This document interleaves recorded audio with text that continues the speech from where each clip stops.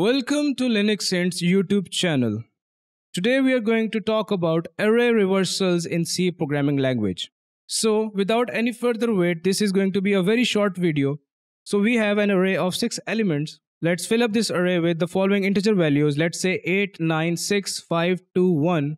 What we want to do is that we want to write a function, or we want to write some code that would reverse this array. That means that after running the code, our array should look like something of such sort, with the elements being 1, 2, 5, 6, 9 and 8. So what is the logic or algorithm that we are going to use over here? We are simply going to use swapping algorithm. So we have two cases.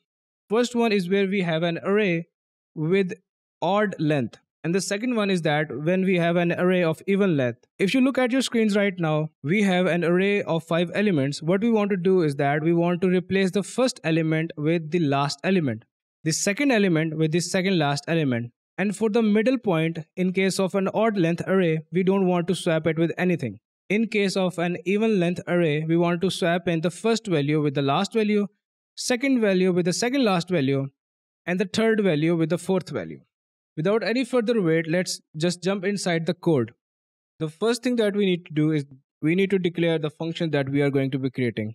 So for this code, we are going to be creating two functions. One we will use to print out the array, and the other one that we will use to reverse the array.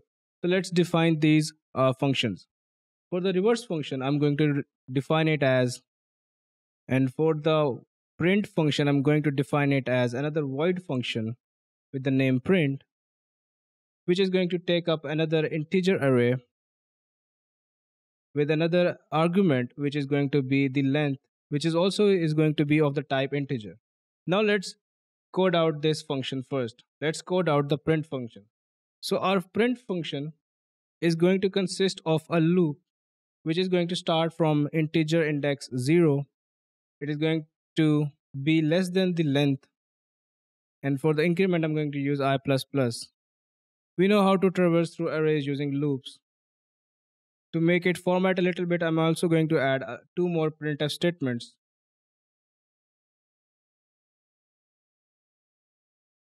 And for the reverse function, I'm going to code out my algorithm. So what do we need to reverse an array, or to reverse an integer array? First of all, we need a temporary variable. So I'm going to create a temporary variable, and then I'm going to traverse through the whole array. So to traverse through the whole array, I'm going to create a for loop with integer I being the index starting from 0, going up to half of the length. Remember, we're going only half because we don't want to go to the last index value and then keep swapping the positions, because that would give us our main array back to us. So we have just remembered the fact that we have to go to the half of the length of the actual array, and then we use I++ as an increment operator for our index value. So for every iteration of loop, the first thing that I want to do is that I want to store the first value in the index, or the value that I'm currently referencing to, in the temporary variable. Now that I've stored the ith element in the temporary variable, I want to change the value at the ith index with the last value, meaning that if it's the first index, then I want to replace it with length -1. If it is the second index, then I want to replace it with length -2. So for that, I'm going to use length -1 to get the last index, or the last index value that contains an element, and then I want to minus ith value from that. Similarly, for that n-1 value, which is the length minus ith value, I want to store in the value that I had previously placed inside the temporary variable. This is a rather simple case for swapping out values or reversing values in an array. So now that we have coded our print function and the reverse function, we can head inside the main function and create an array. So I am going to create a simple array. Let's give it some simple values like 1, 2, 3, 4, 5. And then for the length of the array, I'm going to use integer n. I'm going to use a built-in function that is the size of, and then I'm going to pass an array. But this size of contains the byte sizes. So I don't want the byte sizes, rather I want the number of elements inside this array.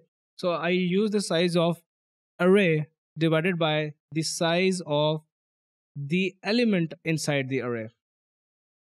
So I'm going to just take the first element that would give us the size required to store an integer value, and then we want to pass on this array that we just created into our reverse function. So I'm going to pass on this array along with its length.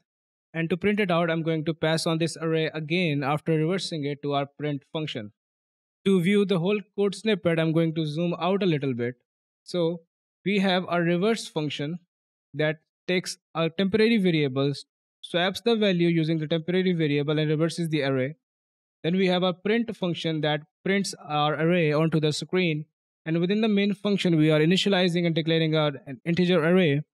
And then we are finding out the length of that array, passing that array to our reverse function, and then printing it out using the print function.